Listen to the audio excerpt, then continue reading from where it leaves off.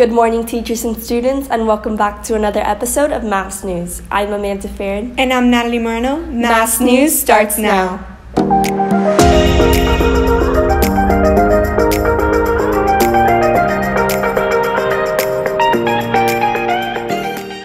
Each year, NFL fans eagerly await the Super Bowl. This year, Miami gets the opportunity to host this highly anticipated event. Now, onto a preview with Miguel Rojas on what you should expect at this year's Super Bowl.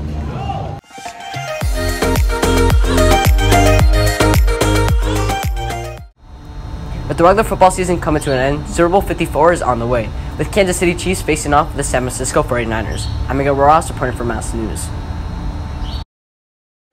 15 points a game allowed over the last 6. Decade, the Kansas City Chiefs face off with the San Francisco 49ers. In over 50 years, Kansas City Chiefs hadn't made an appearance in the Super Bowl, but 49ers made it in 2013. Just the commercials, half the reason I watch the Super Bowl is just because of the commercials, they're so entertaining, you get me?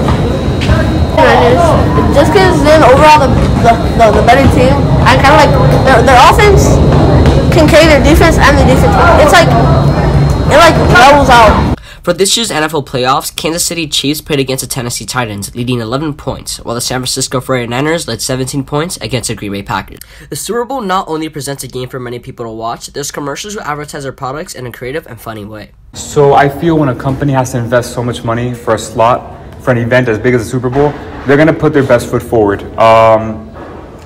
They're going to put out the horse and pony show. They're going to make a crazy commercial because they really want audiences to tune in. And a lot of people don't listen. As much as I see the value of the Super Bowl, I don't enjoy the Super Bowl for the actual game. For me, it's all about the commercial. So I would tune in just to see the commercials. What are you most excited for? Comment down below. Don't forget to tune into Fox at 6:30 p.m. to watch the Super Bowl. I'm Miguel Rojas, and I'm back to the newsroom. Now on to a commercial break.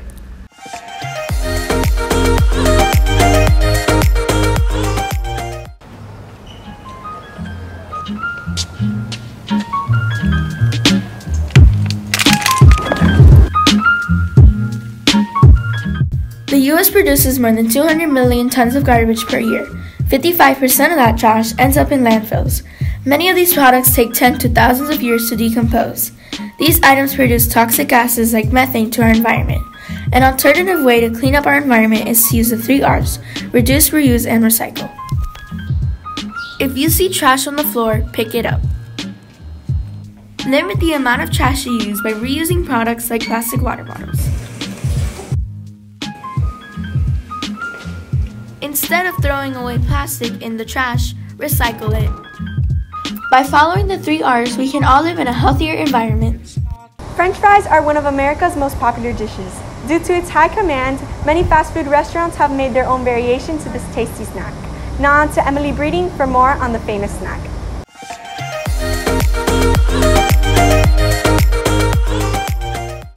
We all love the iconic French fry, each of us having our favorite go-to place to get them. Today, 2 of our fellow broadcasting students are putting these fave fries to the test. Let's meet the contestants. Hey guys, it's Melanie Fuentes and Mara Bordon. Today we're going to be doing the French fry challenge. Here are the rules. 2 math students will go head-to-head guessing where each famous fry is from.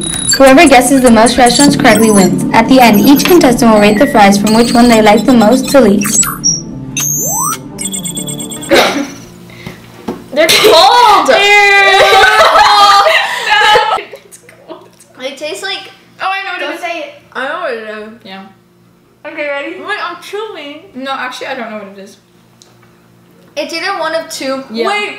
Can I say what it is? No, not yet. Okay, I think I got it. Are you guys both ready? Yeah. Yeah. 1, 2, 3. Burger King. Is it? Ding! Oh, what? Hey.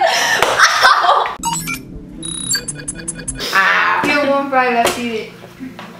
This is obvious. 3. No, wait. Oh, wait. Tomorrow. 3, 2, 1. McDonald's. To be honest, McDonald's fries are kind of gross. These are worse than Burger King. These are really gross. These are bad. They taste sour. Am I gonna eat it? They taste like old candy. Okay. I want water. You ready? Me too. Yeah. 3, 2, 1. Wendy's.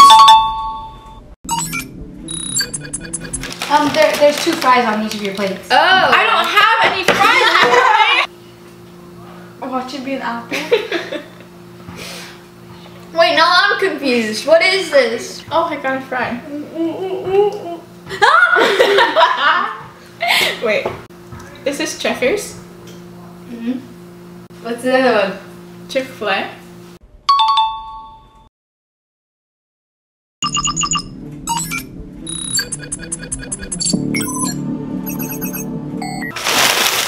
Thank you for watching.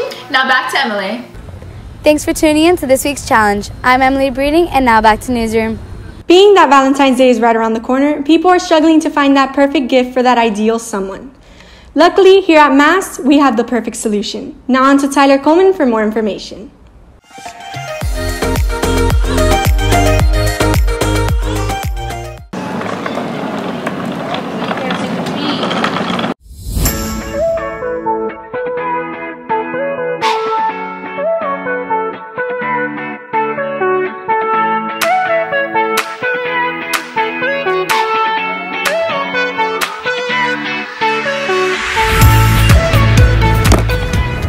Valentine's Day is coming up, and here at Mass, we like to celebrate using Valentine's grants.